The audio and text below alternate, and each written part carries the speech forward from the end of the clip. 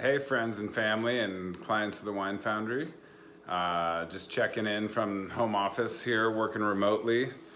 And what are you guys doing? How are you spending your time? Everybody doing okay? Hope so. Wishing you all health and happiness and great things ahead.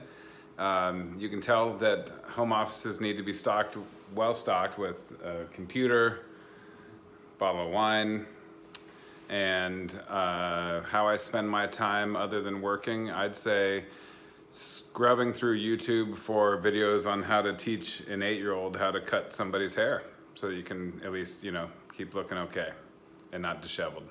Hope you're all well.